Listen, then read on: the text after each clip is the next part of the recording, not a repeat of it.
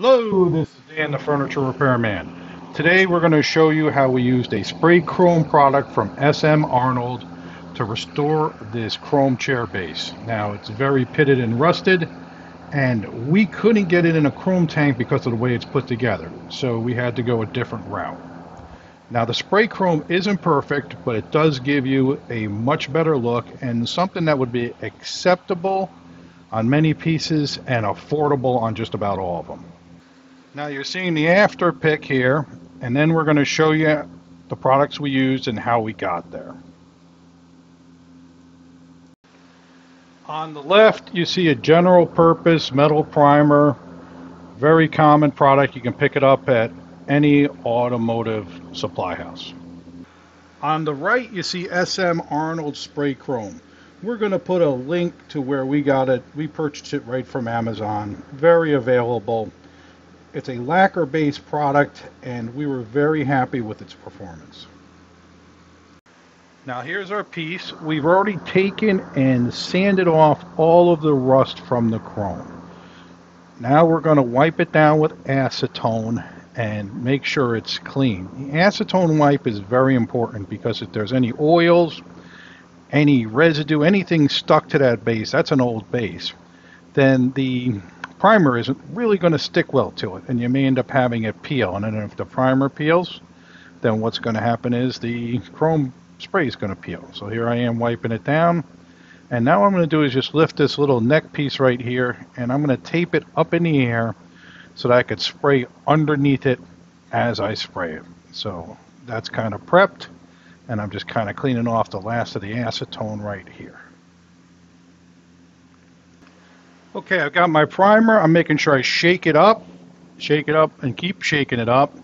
And then I'm going to show you, whenever I paint or spray or varnish anything, I start with it upside down and inside out. That's the best way to do it. That way you can get these areas done without having to turn it over and mar your good work. So flip it over, and when you spray it, try to spray from the inside of the piece to the outside, and we're going to spin this as we spray it. And we're going to start out a little farther away as I spray. That way I don't end up with too much of a coverage at first. Now you see me testing my spray. Now I'm in my spray booth, and I've got a fan on, so I've got to be a little closer than if I was outside, but I'm kind of going with short bursts, and I'm getting a good feel for the way the primer lays down. Okay. If I'm going to make a mistake and make runs, I want it to be on this part. So this is where I learn. This is where I learn how the can's going to spray and how it's going to lay down and how the piece is going to react. Every piece is different, and every rattle can's a little bit different also. Okay, so you see on my can I got one of those little handles for spray cans. I found that they give you a much better spray. They press down on the button and hold it all the way down and open that valve all the way up. There are a few bucks, and you can get them a lot of different places, and they're pretty universal depending on the spray can. I would recommend buying one. Now you're seeing the way I'm going across this. This is what we would call a spit coat. This is a light coat. We don't want it too heavy. We're trying to create and encourage adhesion between the primer and the piece. Now the job of the primer is two things. The job of the primer is to be sticky.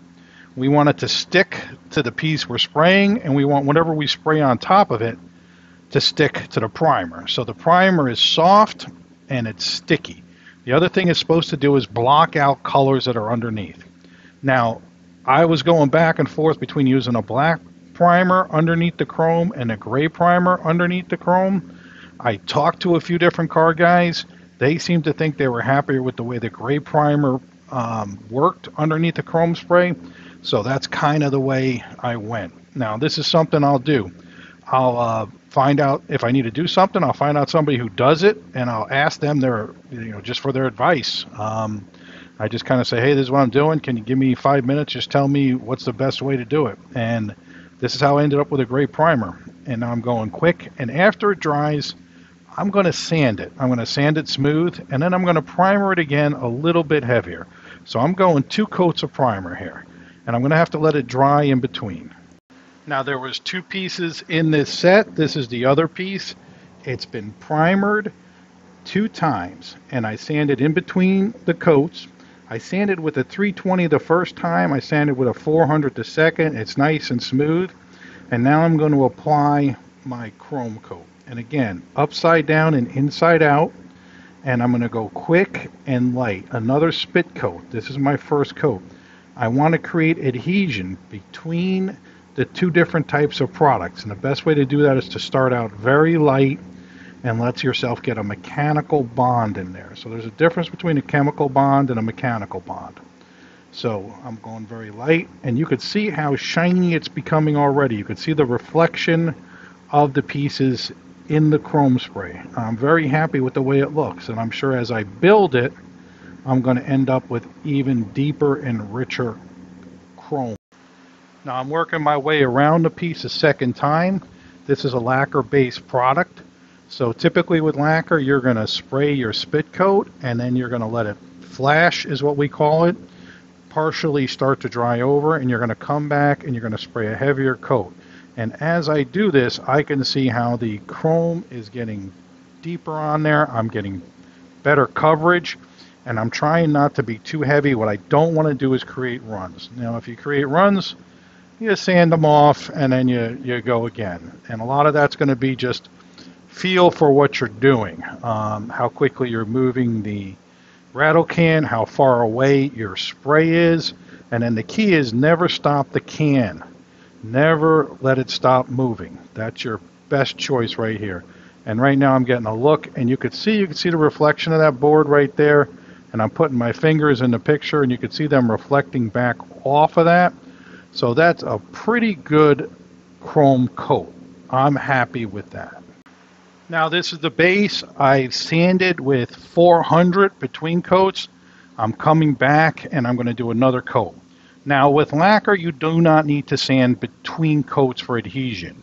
But what I'm doing is I'm sanding off any sort of dust nibs or rough spots that I find on there, making sure I've got a nice smooth surface for my next coat.